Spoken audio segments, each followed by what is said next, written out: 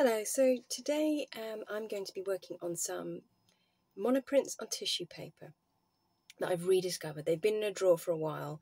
I'm not sure what the next steps were. I wasn't sure what to do with them, but I've rediscovered them. I actually really like certain parts of them. So I think just a bit more work, a bit more definition will really help. So in this session, I'm going to be working in a very painterly way. I'm going to be putting ink onto my plastic surface as if I'm painting and then taking the ink off. And then I'm also going to be rolling ink also onto the pieces themselves, directly onto them. If you like what you see, subscribe to the channel and you'll get notified every time a video comes out. You can also join one of my workshops or my e-course by going to my website ruthander.co.uk. And if you just want to see what I do, then you can follow me on Instagram at ruthanderprints. So I've rediscovered these monoprints. I put in a drawer for a long time. This is monoprint on tissue paper, so it's really light paper. And what I've done is I've rolled ink out onto a flat surface, my usual plastic, which I've got here. I've made some marks in it, and then I've put the paper on top, pressed onto the back, and taken the ink off. So I've done that lots of times for each different colour. And I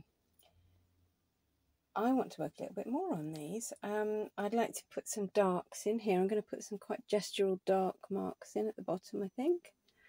And then I've got this one here as well, which I've rediscovered.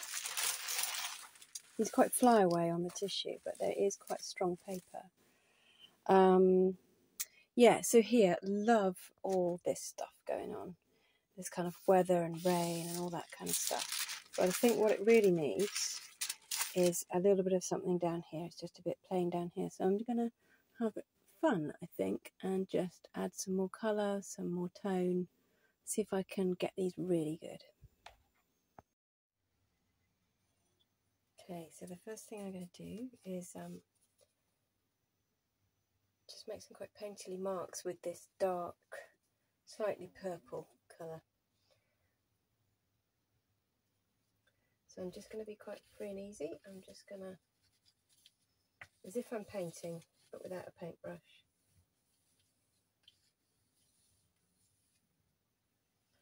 And if I don't like something, I'll just wipe it off.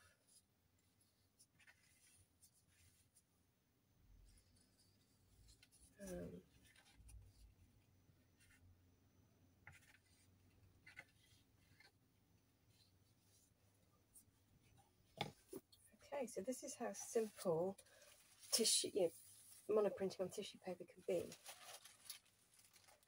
I'm just going to lay the paper over the top, because I can see kind of where, through the paper a little bit, where I want it to be. Oops, just going to move that a little bit. Okay, to be honest, I've probably got enough ink on there that I can just use my hands. I think I might use a Baron as well.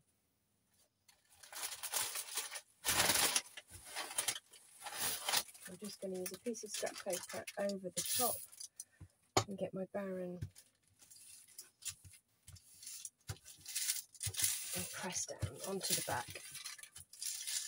I use scrap paper with tissue quite often because if you get a piece of grit or something underneath your burnisher, your Baron, then you can rip the paper quite easily.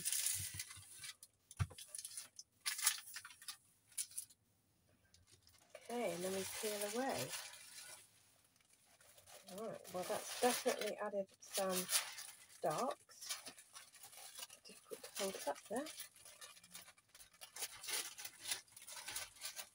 So there we go, we've got some darks in there.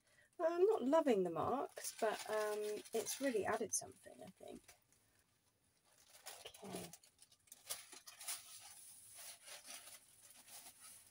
Now, I think I'm going to use that ink I'm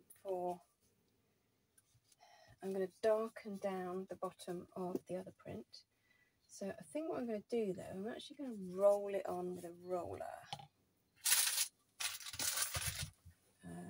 So I'm going to use my big roller here.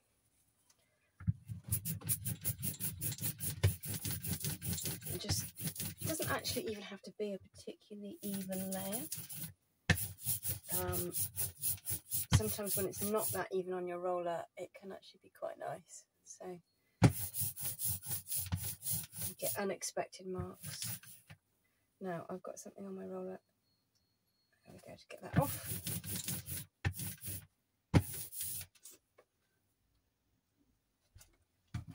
Okay, I'm just going to cover that up so that I don't get ink on the back. Okay, and I'm just going to roll it over.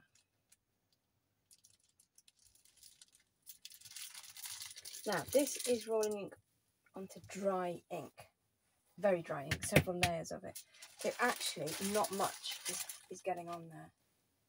So I need, it's quite subtle, quite nice, but I think I'm going to need to put some more ink on the roller. So let's get that going. So when I put wet on wet, it really takes the ink up beautifully and does all sorts of interesting things. Dry on dry is different. Wet on dry is different. The ink will just sit on top of the dry, the wet ink will sit on top of the dry ink, which can be amazing, and it's great for highlights, for whites and things like that. And it won't merge and it won't become muddy, so it's great. But you do need a bit more ink to do it.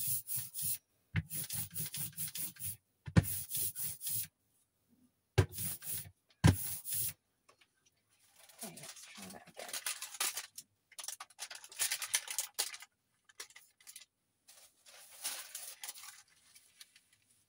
Okay, in fact, I might just roll down the page as well. Ah, there we go. Got some lovely marks coming up there.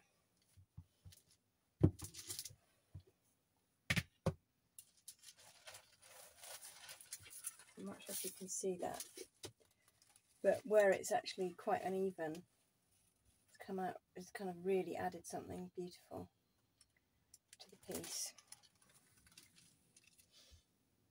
And I'm going to put a little bit more on that, I think. Although I'm tempted to leave that. You know, knowing when to stop is one of the best things to know.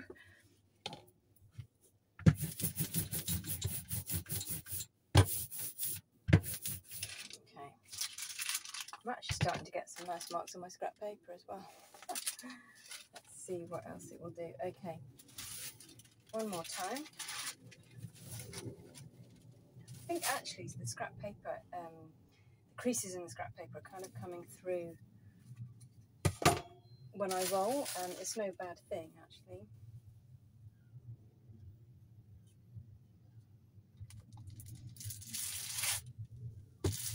Yeah, there we go. You can see the crease marks there in the corner there, but I quite like that, adding something interesting.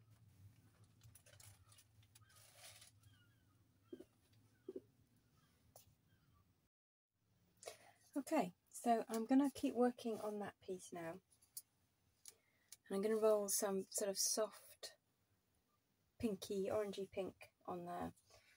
So I'm going to roll it onto my roller and then straight onto the tissue paper.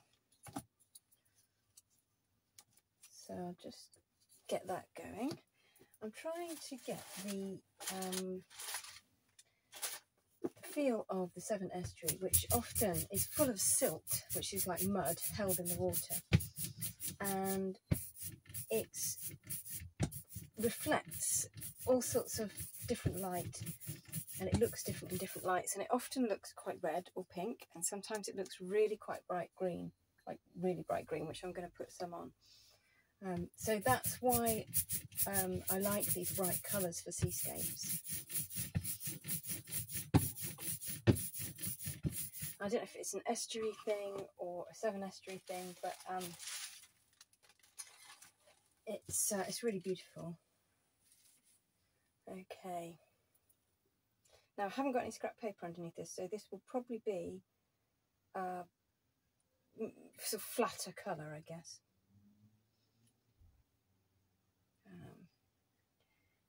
I'm just trying to pick a bit there because I actually quite like all of this. I don't want to cover up lots of it.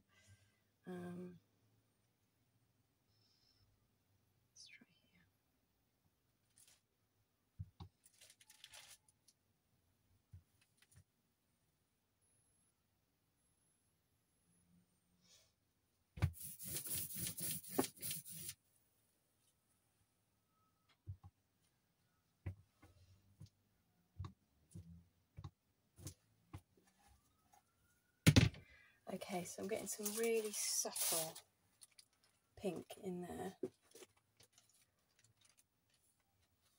which is really beautiful actually.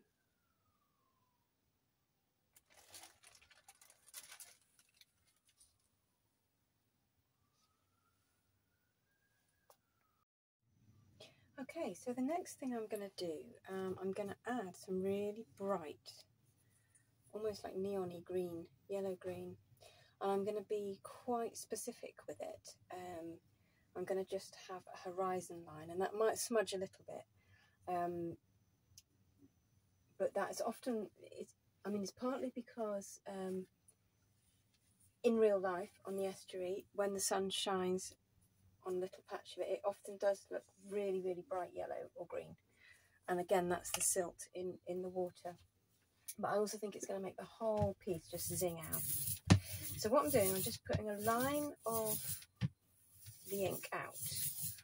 And I'm just rolling it so it's fairly even. And I'm not putting much out because when I do this technique, which is basically just drawing onto the back of a piece of tissue to get the ink off, you don't want loads of ink because it will just sort of splurge all over the picture where you don't want it. Got really, yeah, there we go. Okay. Now it's not going to print like this. I'm going to draw onto the back of the paper, and that will pick up just where I've drawn, hopefully. Now, because this is tissue paper, I can see on the back of it, so I can see where I'm going to be doing my horizon line.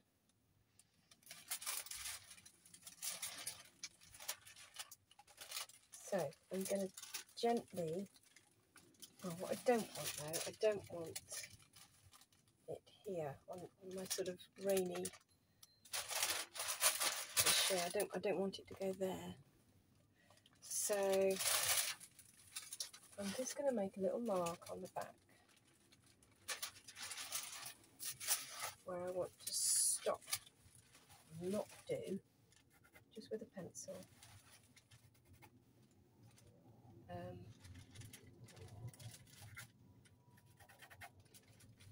Not put any horizon line. Okay, I've done that. Okay, so what I do here actually is I just do a gentle fold. Tissue paper is great actually because even if you do fold it a bit too much, it doesn't have a memory, it doesn't stay. So you can then just unfold it again and it won't really be creased, or you can at least spread the creases out. Okay, so I'm going to use a ruler here, and I'm going to just lay that gently down, and I'm going to use my, what am I going to use? Use my usual tool, which is my knife. I'm going to use the non-sharp bit because the sharp bit might actually rip the paper. So I'm just going to go along the line here, quite gently. Okay, and I'm just going to see what that's done.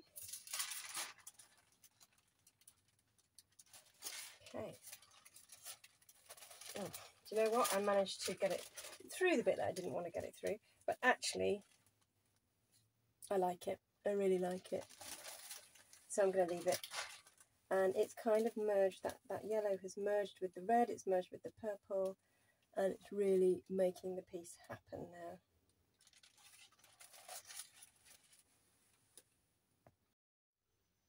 So this is what the pieces look like at the end of the session. This one's looking really atmospheric now. And really quite different to the way it started out, even though I haven't actually added that much in.